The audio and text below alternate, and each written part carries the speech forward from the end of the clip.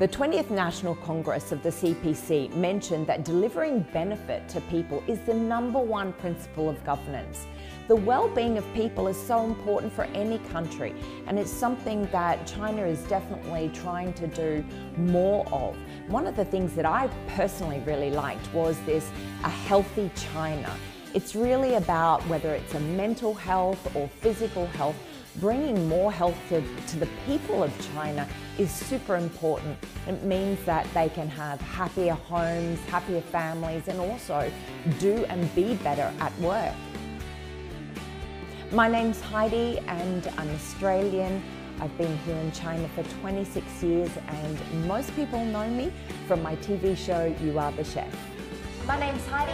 Hi, my name's Heidi. My name's Heidi. Heidi. I really influenced people and showed people about Western food. And I was one of the first foreign TV hosts in China. And now I started my Heidi Dugan出生于平台. It means that I can continue to reach out to my followers and have a much closer connection with them.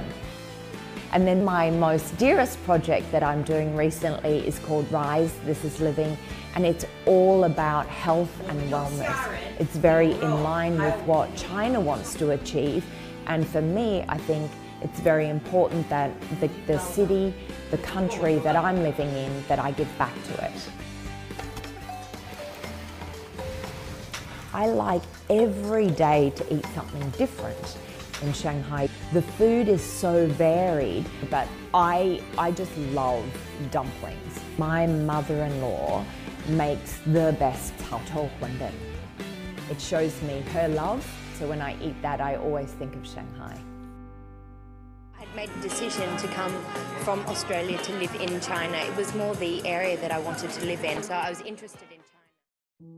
When I first came to China, it was a completely different country. And when I came to Shanghai, it was like me watching a movie. It was this beautiful big city, but that still had so much tradition with it. The city has really developed as my life has developed over the years. I kind of feel that Shanghai and myself are very much one. I'm a daughter of Shanghai. I really am. I have grown up here, really, in Shanghai. My business career has been in Shanghai and it developed here. And I'm not going to stop. I have got so many more dreams. And I think Shanghai does too. Shanghai is going to develop. It's going to continue on its path to be, you know, the biggest international city. And I think that it's got just so many exciting things ahead of it, just like me.